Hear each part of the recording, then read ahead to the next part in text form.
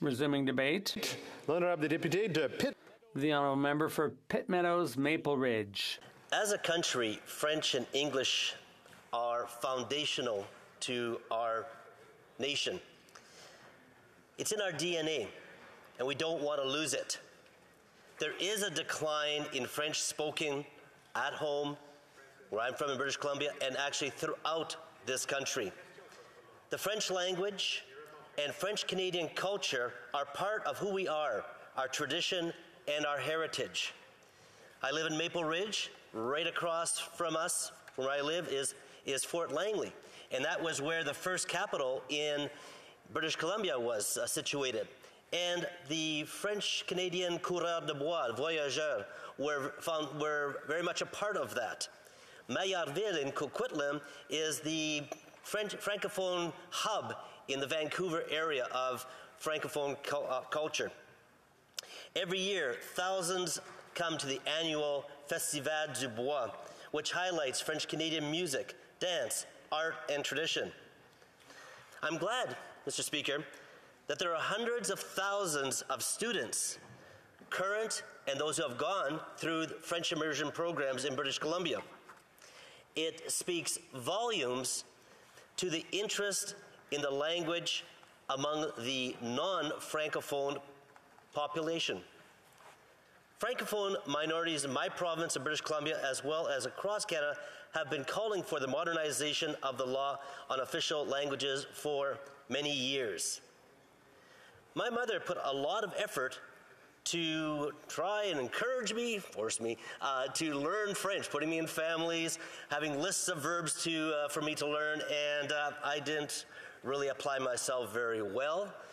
But it was after I graduated from high school and started traveling, and I realized, there's real value in this, in learning other languages and communications. And so I went on to take courses in university to study it. And I'm very appreciative of my mother, her effort that she made. It's enriched my life. As a country, I believe that there's great merit in strengthening the bilingual nature of our country.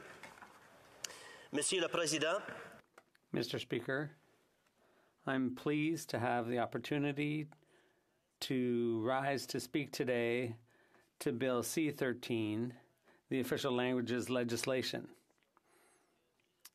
I've had the pleasure of attending the Official Languages Committee 2 or 3 times with interruptions, and over the course of my participation, we had the opportunity to hear evidence from many individuals and organizations who shared their expertise, their viewpoints on official languages in minority communities from coast to coast to coast. One thing was clear and unanimous, and that is there's a need to modernize the Official Languages Act and to halt the decline of French in minority settings across this country. I'd like to speak for a minute or two about my Francophone roots and my family descent or my family lineage. This is an example of what's been happening with hundreds of thousands of French Canadians in Western Canada who have their roots in Quebec. My grandfather was Léopard Baudouin. He married my grandmother Alice in the 1920s. Back then, Quebec families had a lot of kids. My grandparents had 18 children. And like the majority of people, perhaps, my grandfather was a farmer. At the time, Quebec's population was growing. There was less and less land available to support those big families and produce enough food for them. So they decided to move to Opastika, which is near Kapuskasing, Ontario. As we all know, there's a large French-speaking community in northern Ontario. My mother was born there. But after 10 years, they decided to start their lives over again as farmers in the Peace River region in northern Alberta. like many small French-speaking communities established in that area, like Fowler, Girouville, Saint Paul, Bonnyville, Morinville, Saint Albert, and Leduc. My father is Métis. He came from Joussard before joining the Canadian Forces. And when we visited those communities as a family, everyone spoke French there. Now what is the situation? French is still spoken in these places, but there are fewer people, fewer French speakers. Farms have gotten a lot bigger because of advances in farming technology. And families have far fewer children, and a lot of those kids, when they grow up, they move to cities like Edmonton, Calgary, and elsewhere.